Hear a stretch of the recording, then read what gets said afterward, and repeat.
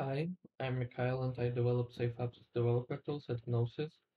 And in this video, I'm going to show you how you can turn your existing Dapp into a safe application by changing just one line of code.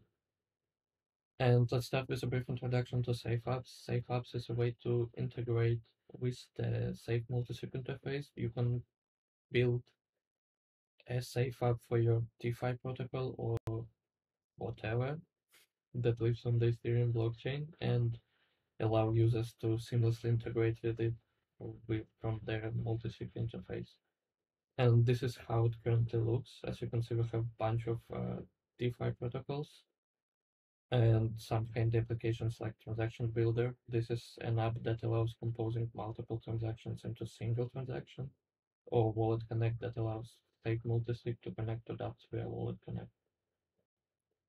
And if you developed safe apps before, you would use one of our SDKs to communicate with our interface.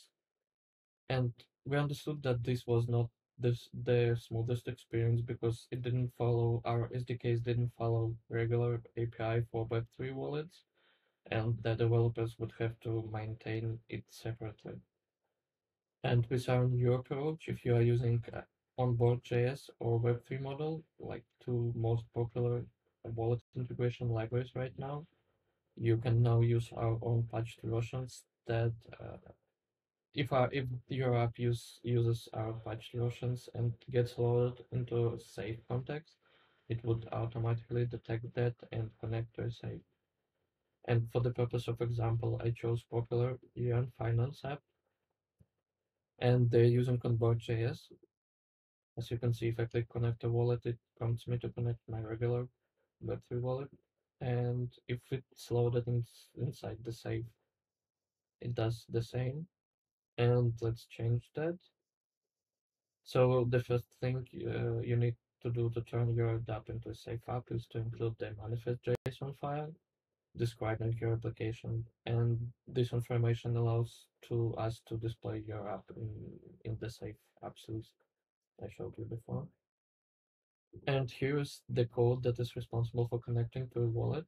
And what we need to do is just replace the input statement with our own patched version. Oh, and of course, first we have to install it. So let's do that.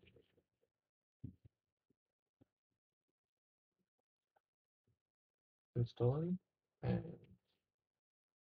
yeah, here it is. And it uses the same API as regular Node.js version does. And so all the previous code is still valid and it will work as expected. And let's run the app and see what happens now.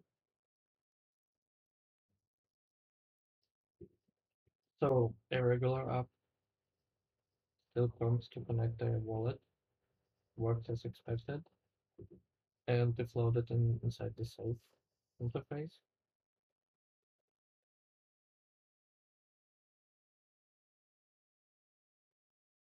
It detected that it's loaded inside the safe and connected to my safe. As you can see, it was fairly easy, and all the links to the documentation will be in the description for this video. And yeah, thank you.